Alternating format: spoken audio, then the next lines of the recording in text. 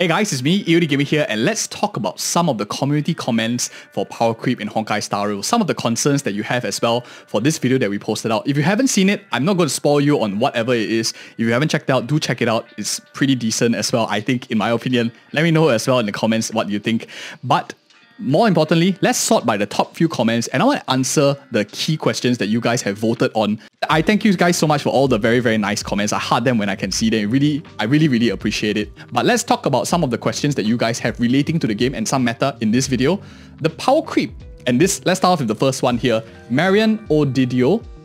The power creep resistant move is to get early support Eidolons, Robin E1, Sparkle E2, Rami E1, and you don't need to care about much else. What are my thoughts for this? Generally, I think this is a pretty solid move. Supports work much better and last for a longer period of time. They generally do a lot better, and their E1 and E2, especially if you can play this unit into multiple teams, you bring a very strong character everywhere, and that is very, very solid. The problem, and you guys knew there was going to be a catch. The problem with this is, one, you need to figure out what character is good. And secondly, even if you find a character is good, you need to understand the flaws of that unit. Even a character who is quote-unquote as perfect as Ranmei also has times that she's not very useful. One of the examples is if you break enemies, they can't move, means that DOT is not going to work. DOT style doesn't really like that kind of team composition too much. That is one of the examples of downsides. There are very little for a character like Ranmei, but I want to just give you an extreme example of something that can happen. If you double down all your eggs in one basket, you spend like 6 months worth of saving on one unit, and maybe you find out you are a true blue Kafka lover and you like DOT too much over the moon, it's going to be a bit of a negative effect on your whole playstyle. But generally speaking, getting early support Eidolons, if you can get the right ones, your account will be in very, very good stead. The challenge, of course, is finding the right ones. It becomes a bit of a coin flip, or you need to do enough research and watch enough videos by the community. Many other strong content creators out there as well who done very, very good content. You can check it out. We also share thoughts on the channel as well, which I think you will find very, very helpful to make your decision. I can't make decision for you. I can only give you my honest thoughts, and that's what we try to do on this channel. Next question, or next comment that we have by Ezio, which is getting like 131 upvotes as well. So let's take a look at his question. I'm kind of scared about Akirion's situation. 2 to 3 patches after Fei Xiao's release, really feel like her damage will be much lower. Seems like a very power creep related concern, game being quite expensive, need 3 limited characters. These are very valid concerns that you guys have. I think this is super huge, because if your main DPS that you just pulled like what, 3 months ago, 4 months ago is getting power creep, Black Swan just came out like about 6 months ago, so Akirion was probably like 5-ish, 4 months. You probably don't even have time to pull for a next character's E1 or their character plus signature if you are a free-to-play player. This is a huge concern.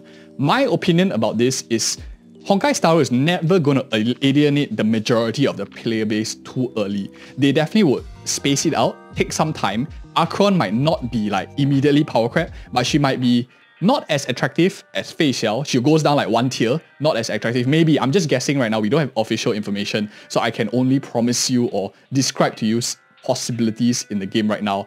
Don't want to get copyright strike for leaks or anything, bear with me for that. But anyways, if Akirion drops down 1 tier and Fei Xiao is like number 1, maybe it will take like another new spanking DPS that comes out later on to like push everything down like 1 ladder lower. In that case, you probably have like 8 months, 9 months, and I think that's a pretty reasonable gauge, right? If you take 8-9 months for your flashy character that you love a lot, who was once meta, to slowly be out of meta, at least however still can earn some money. So in that case, I think it's okay. The other reason why you're finding it so expensive, I think, and why the community is also finding it very expensive, is every new character that comes out seems to buff like the current guys on top, or they're trying to sell you a new style that you are worried that it's going to pivot into. These are very valid concerns. Do you extend the lifespan of your current favorite character who you have invested so much in, or do you hedge your bet and try to get a new one to pull? This is a very, very tricky situation, and I totally understand why you guys are feeling that it's getting very expensive. There are many ways of playing the game. We talked about in our video of horizontal account, where you build as many teams as you can, many different DPS characters as you can, versus the vertical road, where you double down on a certain style and you make that style work as long as you can. If you are interested in more of such comparisons, it's beyond the point of this video, but check that video out because it's more of a philosophy of playing style and it might help you. Every person's philosophy of gaming is very different. Everyone has different personalities. Check that video out if you're interested in terms of figuring out what style suits best for your personality. So thank you again so much for raising this point, Ezio. Very nice comments against here and there. Aventurine is good. He also makes the game on easy mode. Aventurine is also very strong. I think he's definitely one of the top sustains in the game right now. Very, very good as well. It's maybe perhaps not my personal picks in general, but I can understand why he's super strong. If there's another question asking me why, I'll explain more on that in a bit. Investing in Kafka, Black Swan, best thing you have ever done. Very solid characters, but unfortunately, and this is where I want to add in a bit of commentary by Moth Grinder here, the question. Kafka and Black Swan are great characters by nature. Unfortunately, the current game state doesn't do them too much justice. The only reason why they are working a lot now is because debuffs are okay still, and they can be played with Akirion in a Akirion DOT team. Those are the only two things that we have going for them. DOT current game state is actually quite bleak. Not that great. If you're interested in more DOT, you're a DOT lover, we just put out a video on DOT teams. Are they worth it, and will they actually get better, especially if they have a rerun coming up? You probably will be interested in that. But Kafka, Black Swan, I like those two characters personally as well, but I understand the flaws in the DOT team composition right now. Next up, this is also a super popular one. 121 likes already by ZRH1988. Sustained power creep is difficult to pull off from a game design's perspective because having more healing is going to be an overkill. This is a pretty good point. I just want to focus on the main part here so we can get as many representative opinions as we can in this video. Sustained power creep is harder than DPS power creep because of the fundamental law of personality and demand and supply that most of us gamers want to see bigger damage numbers rather than having the bigger sustain. And we only have a set amount of HP bar to heal, whereas our damage can be infinite. So two things that work in favor of sustained characters, but sustained characters are still not immune and they are actually quite easy to power creep. What do I mean? Game developers, how do you screw up shielding characters? Aventurine, Japart, and etc. The shielders, March 7, preservation. All you just need to do is have some kind of shield negate. You shred the buffs of all your teammates and boom, shield gone. Another way, corrosion effect like Genshin Impact. There are some monsters that were introduced because Zhongli's shield was getting a little bit too strong. They introduced like some monsters to like try to balance it out a bit. They penetrate through shield and you still lose life. Imagine like playing Jingliu and she just saps your whole team when you have Aventurine on it, then your whole team is like 10% HP, even though you have this massive chunky shield. If anything penetrates through that, that will do. So sustained power creep is still possible. It's just, is there incentive for them to do it? Is there a reason for them to do it? Generally, the answer is no, because sustain to begin with doesn't sell very well. So I just want to clarify this power creep fundamental. It is very easy for them to power creep it. It's very easy for them to put something in and then sell you another solution later on. For example, a shield that also heals you as the time goes by. Very easy to do that, but is there monetary incentive for Hoivers? And to be really honest, I'd rather just like keep selling, spanking new DPS characters. Makes me like my wallet fat as shit, rather than just having to just keep trying to find ways to like outsmart the community, right? So that is one of the reasons, my perspective, from a design perspective, it is still very possible. Next up, we have the hot wind blowing. The top one the character least resistant to power creep has to be Blade. Now this, it has 84 upvotes. I want to share with you my perspective. I understand that Blade is not too attractive right now in the game, but two things that you need to consider. What is Blade's team compositions that he plays well in? Blade is a HP decay character. If you remember our 8 styles of Honkai Star Rail, the different ones, he's a HP decay character. He's a follow-up counter base. The faster the enemy moves, the better he acts. If the enemy applies debuffs on Blade like DOT, he acts super fast. And at the same time, he's also playing into team compositions that perhaps want to have other characters that synergize with like HP sapping in its overall team. Two main styles really, like HP decay as well as a follow-up attacking counter. I have like a mental blockage right now, but let's talk about those two right now. I'm doing this just off the fly, so don't mind me. So Blade, HP decay, team compositions, as well as follow-up counter style. These two styles are super unpopular. What are the other popular characters in these two styles right now? HP decay, maybe Jade, maybe Jingliu.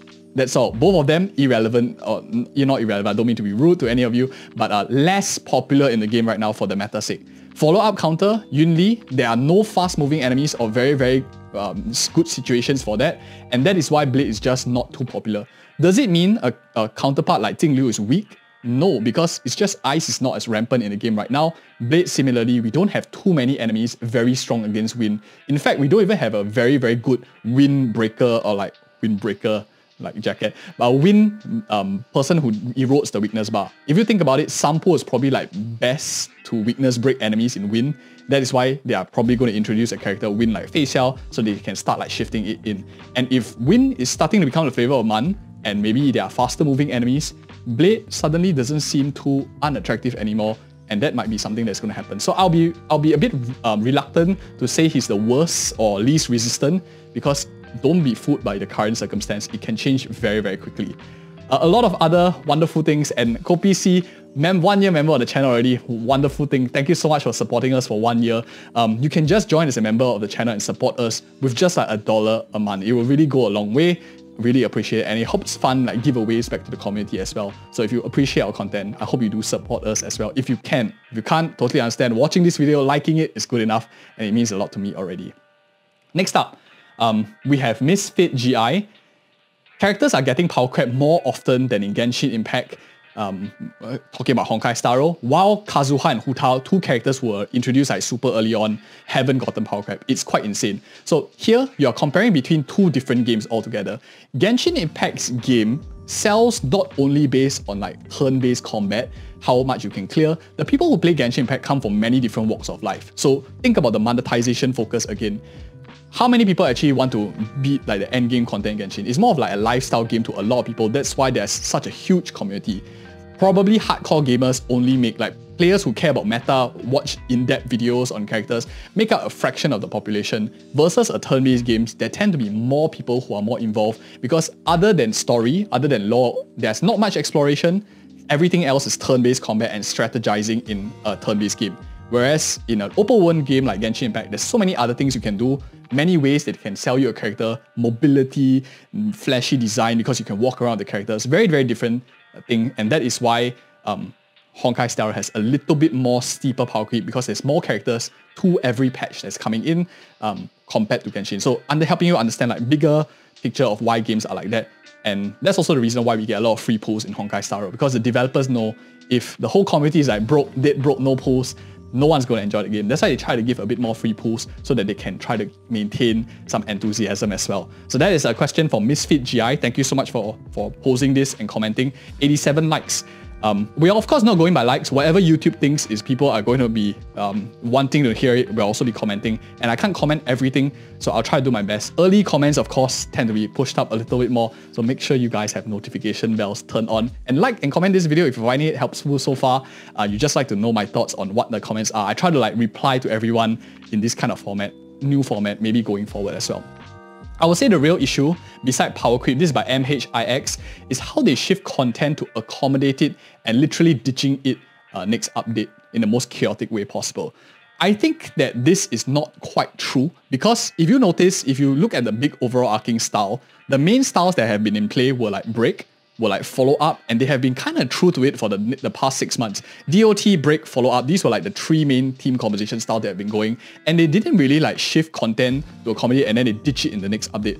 It's a good 6 months, which is half a year if you think about it. Black Swan was out 6 months ago, almost like 6 months ago, massive amount of changes. So we have been in like a similar game state for 6 months, and maybe it's time for a change. If not, you guys will just get bored, right? 1 year playing same characters, bungering with your Akirion, it might get a little bit boring. So power creep, yes, shifting new content, but it's not as if they kick you out of the meta. It just merely rotates in a cycle. One day, characters that are not popular might come back, especially if suitable, and we see that a little bit with Zila, especially when there are more quantum weakness enemies for her to do her thing, especially in the game mode now with Pure Fiction, March 7.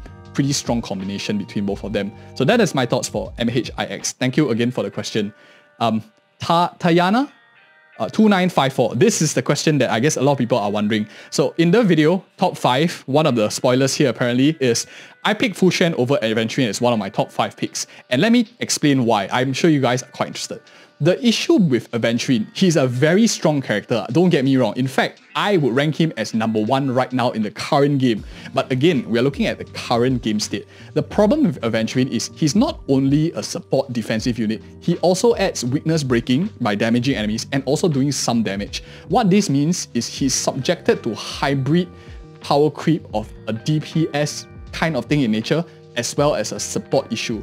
By being a DPSC in nature, which means that if the enemy is not very, very resistant to imaginary or do not have imaginary resistance, why then do you need an imaginary character that deals his follow-up damage and stuff like that, unless you're playing to specific teams?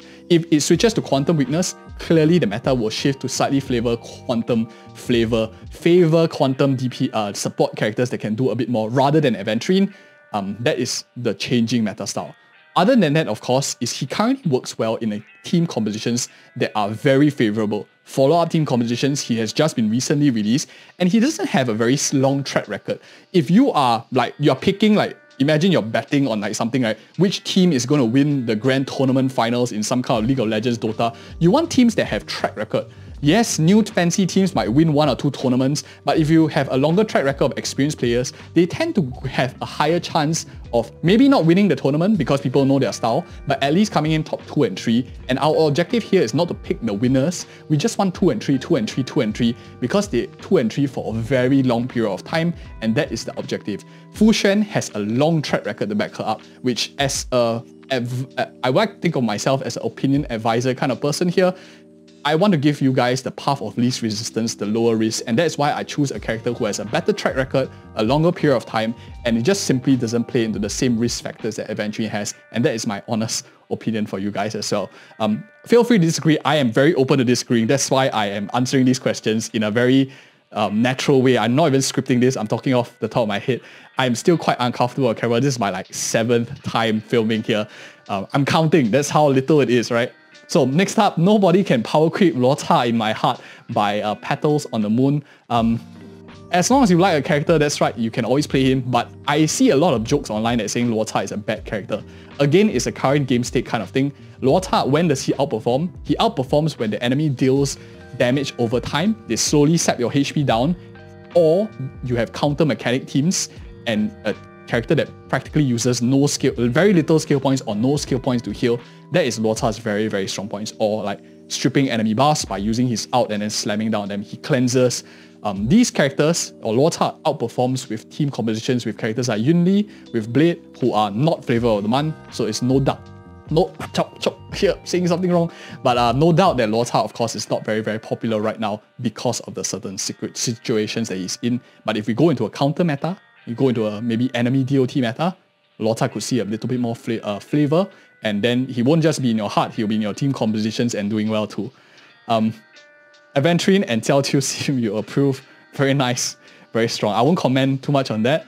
NSVAR says, I would say Robin too, strong buffs and best in slot in most teams except Brick. 100% action advance for the entire team is invaluable, and you'll see the strength of future units. Yes, I think Robin is super, super strong. She definitely is one of the best units buffers, especially in the current game state, and no one can disagree on that. A bit of a spoiler here, but I didn't choose Robin, and instead I chose a character like Fucc. I didn't want the whole top tier to be flooded with Harmony characters, because that adds no value to you guys at all. I want it to be a bit more diverse so they can make decision making. But I think Robin is also very strong. 100% action advance is very, very good as well. The reason why I chose Runmei over Robin is just because Runmei plays into a little bit more styles, and she plays into Break, which is a very, very strong team composition which has access to Harmony MC, and that's a very cheap alternative. For the fact that it's cheap, she can do a lot fit into many team compositions, a little bit more than Robin, I would say. Of course, Robin is very flexible on her own. These two reasons give me enough comfort to rank her slightly higher, as well as having a slightly better track record in the past and my experience with the particular character as well. Robin is a slightly newer character, which again is slightly higher risk because there's less track record. Things can go wrong if meta shifts. Runmei has already been subjected to maybe a few changing team compositions and Memory of Chaos, Apocalyptic Shadow, rotating buffs. So there's a bit more data to be seen. That's why Runmei was a little bit higher than Robin too, but I don't disagree. Strong character as well. Next up, we have Omega 6826. This is 119 likes as well. The power creep in this game is one of the things the community seems to really brush off. You can easily clear stuff with E2, S1 of your limited characters, and meta goes so fast, your phase 1 characters like Zila and stuff can barely compete unless they have super high investments. Some try to brush it off, look at YouTube, only 4-star only clears, but they have very high investment. This is a post or comment which makes a lot of sense to me. There are many flashy videos on YouTube saying like 4-star clears and stuff, but it's true. They have very, very high investment. They are likely players who have multiple, like maybe even limited or damn good gear. They refresh on their account or like every crit damage roll into everything, and then they slot it on. So it might not be very representative for the average player. It might look like a free character, but at the end of the day, the gear, the relics that you have on your account might be a bit different. So that's one of the things that he mentioned. I think it's a very solid point by Omega. I think it's very good. Powercreep in this game, very easy to brush off. Your meta goes very fast. I just want to give you some encouragement here, Omega, and the 119 people who agree with him. Powercreep in this game is very unique in Hoyoverse games. They tend to rotate around a circle rather than like this one here, gone, eliminated from the meta, totally gone. If you realize, they haven't really released another quantum hunt character that competes directly with Sealer. The other quantum DPS they recently released was, I don't know, Jade, who is quantum erudition.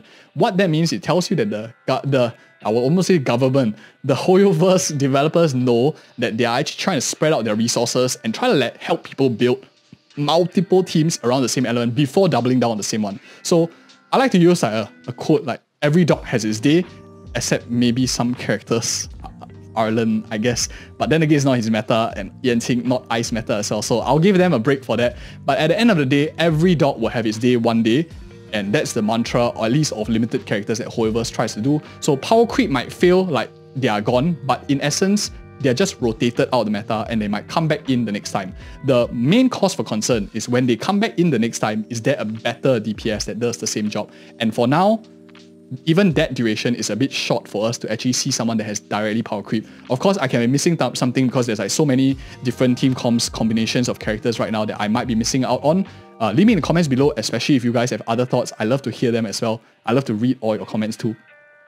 Let's try to answer a few more for this video. I don't want to be like a 1 hour long video. I'll try to get as many as I can so that I can answer as many of your burning questions, since you guys helped me with watching the video so much that it's doing so well in this video. So I just want to try to give back in my direct way that I can. So from heart for your soul, and thank you guys so much again for very nice comments. I am not intentionally missing out. I actually heart them, I read them. But in this video, I just want to be specific, more meta and like game related, so that I can help as many people as I can who are a little bit lost and unhappy with the whole Powercreep situation. Luota has the highest healing amount. Ho-Ho has the most offensive sustain. Fushan reduces the damage the most. They all have widely different unique mechanics and benefits. From heart for your soul, he is like super woke. You got it pretty much right. Every character is very different. Every character has their niche. And one niche might be more useful in other situations than not. And I think the most important thing is every sustain that you pick will have its day. In my opinion, you can make do with 1 or 2. Some say Gallagher is good enough to replace some of them. And even maybe new sustain characters, until they have like 3 teams, 4 teams, 5 teams required in the Memory of Chaos, Apocalyptic Shadow. Then maybe we might need more, but then they will always be selling you more of them in future as well if they raise the requirements. So from heart for your soul, very right. Every character has its purpose, and the one that has the most purpose and the aims of the video of Powercreep that we do is the ones that can stand that rotation as much as you can, so that you don't. The worst part about it is having a character that you put on the bench for a very long period of the time, and yes, they might come back someday, but you could have much better used their resources for a character who was more active in your active team composition. That is the point of talking about characters in Powercreep videos in general. So very nice. I guess this is because this was like 1 day ago, so I might miss it out. Thank you guys so much for not skipping my videos. Really appreciate it. Very, very strong. Another point here, and I think let's end off with this one. Game Camp PH. I think we're going into the summon meta soon. Interesting thought. Summon meta where you have many different characters. This is not Powercreep related, but I think we are definitely in a changing meta as well. And I don't personally think it's summon meta. I think the meta is going to be shifting into one main thing, faster moving enemies, and probably we are going to have a style change. What that style change, I'll give you a hint, it might be DOT. So I want you to click on this video right here to understand, is DOT actually worth it to build? Can you actually do it without every limited characters? And anyways guys, if you found this video helpful, do like, comment and subscribe. Share with any friends who might have burning desire for understanding Powercreep better in Honkai Star Rail. And thank you guys again so much for watching. See you in the next video.